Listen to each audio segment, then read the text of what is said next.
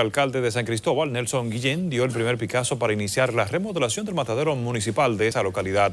Carlos Valdés nos presenta los detalles.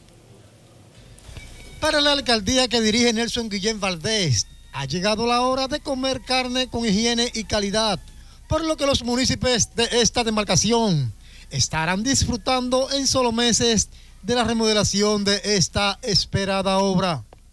El ayuntamiento ha asumido la necesidad de reacondicionar este establecimiento porque en el mismo se está violando las leyes sanitarias del país. Y la gente de la comunidad no puede seguir consumiendo los productos de este matadero, porque en las condiciones actuales no debe ser consumido según salud pública por seres humanos. Y nosotros estamos librando a los habitantes de nuestra comunidad de consumir carne en mal estado.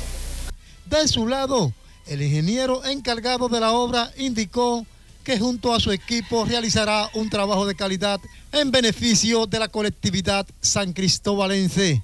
Claro, nosotros se hizo una evaluación y nosotros estamos dispuestos a trabajar cumpliendo con el pliego de condiciones y entregando la obra. ¿Qué tiempo tiene el compromiso? 3 meses. En tanto que residentes cercanos al matadero municipal y que eran afectados por la poca higiene que se observaba en el citado lugar, valoraron la iniciativa del cabildo local. Es un logro, es algo que de verdad, verdaderamente necesitamos, porque realmente somos afectados, todos aquí en San Cristóbal, o sea, alrededor del matadero, somos bien afectados por este matadero, tú sabes. La valoro muy buena y yo creo que San Cristóbal debe valorar más el síndico que tiene. Tiene un síndico serio y de respeto. Lo valoro muy bueno. Ahora, yo lo que espero es que el matadero lo entreguen en manos de gente responsable.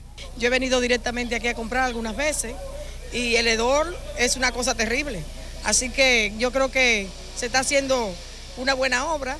Los municipios de esta demarcación esperan con ansias que se concluya lo más rápido posible la remodelación de esta obra. Carlos Valdés, CDN.